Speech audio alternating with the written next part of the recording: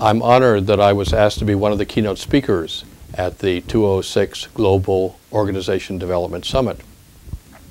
The work you are doing is very important, and what I want to talk about today are some of the ways that organization development consultants in the United States limit themselves and do not achieve the potential that the field could offer. Let me start by saying what you already know. First, we all know that change is not only constant, but is increasing at a rapid pace. Not only that, but organizations, in order to be effective, have to get ahead of the change curve to see it coming and not just be reactive once it hits them. Second, as organizations move more and more into the knowledge economy, there's expertise within the organization that needs to be tapped.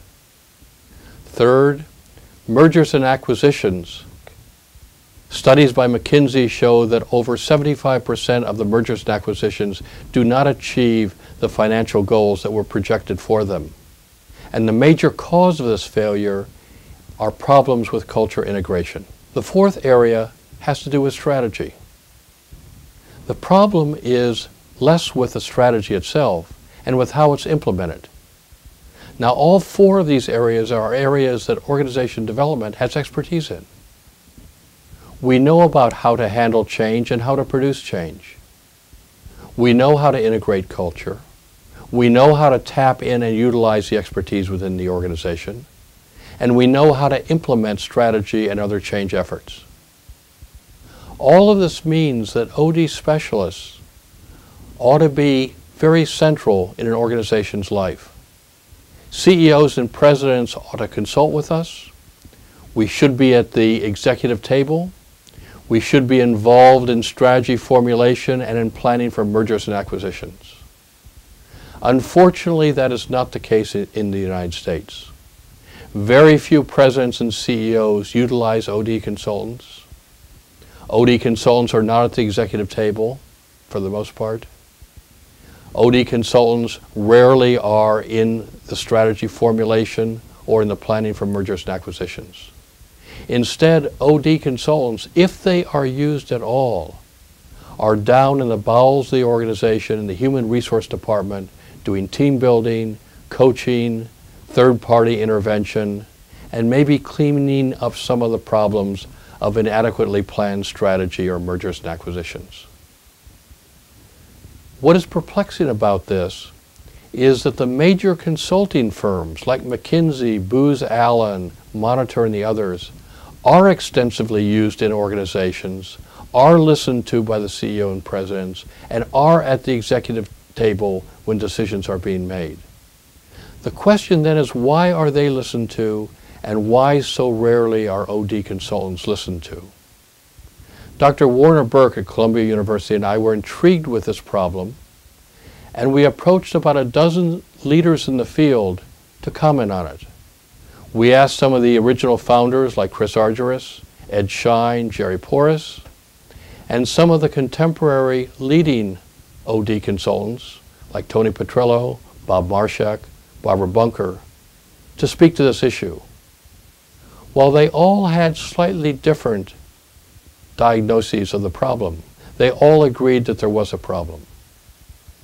What I'd like to do is not to review all the points they made, but to pick out four key issues that I believe are the cause for OD not being used in the United States as widely as it should be. The first is confusion about whether we are applied behavioral scientists or whether we are driven by humanistic values. Those are two very different orientations. As applied behavioral scientists, we look at what the research tells us, and we ask the question, under what conditions do different approaches work? If we are driven by humanistic values, there tends to be only one sort of answer. One ought to collaborate. One ought to involve people.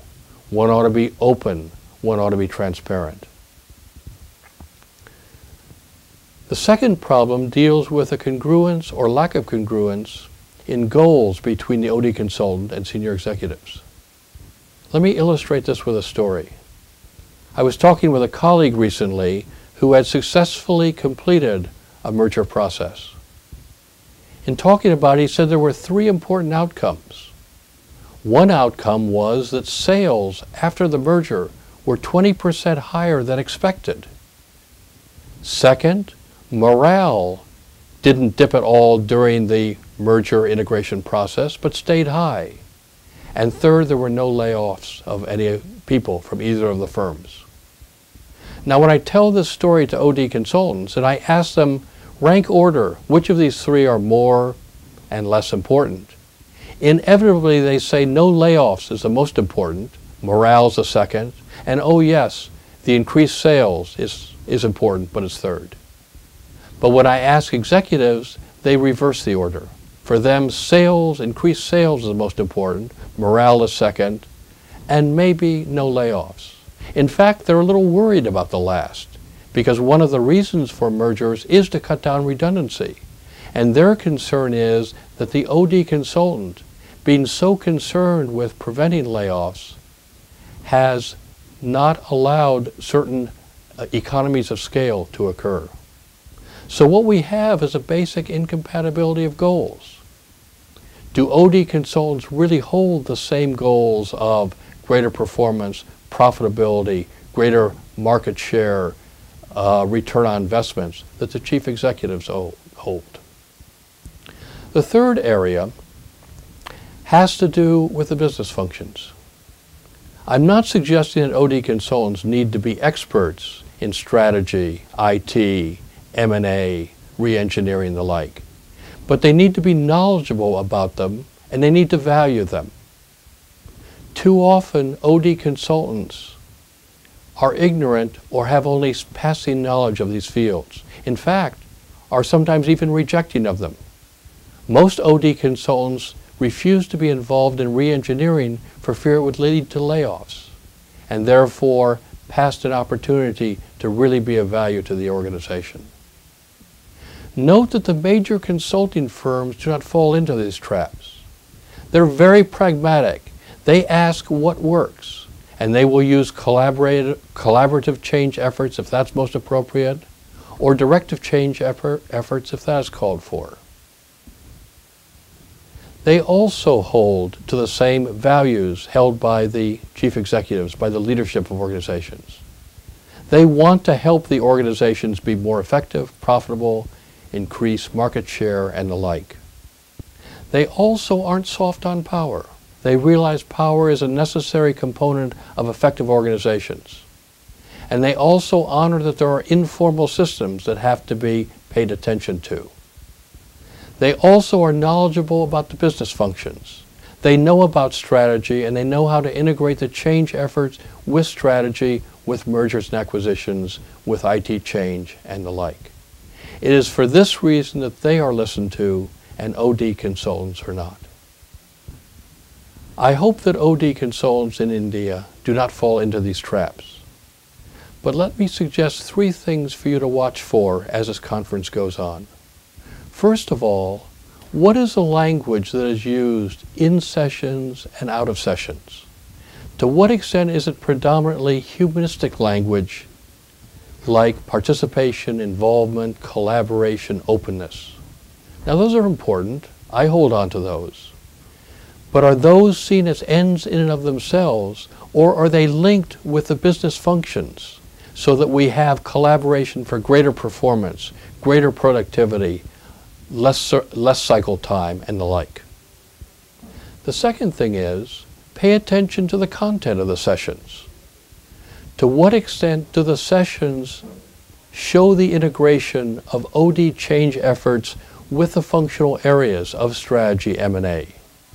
Also, do they honor that organizations are different and show how change has to occur differently, say in the transportation, from the public sector, from high tech, and the like? The third area I'd like you to watch for is how self-reflective are people at this conference. Unfortunately, in the United States, when OD people get together at meetings, they tend to be more self-congratulatory than self-reflective. We ask our clients to reflect on how they're doing, and are they meeting their goals? And are we doing the same? Are we asking ourselves the tough questions? Unfortunately, there are very few OD consultants in the United States who do that. So I wish you well at this conference, and I hope you achieve the goals of being more effective in helping Indian industries. Thank you.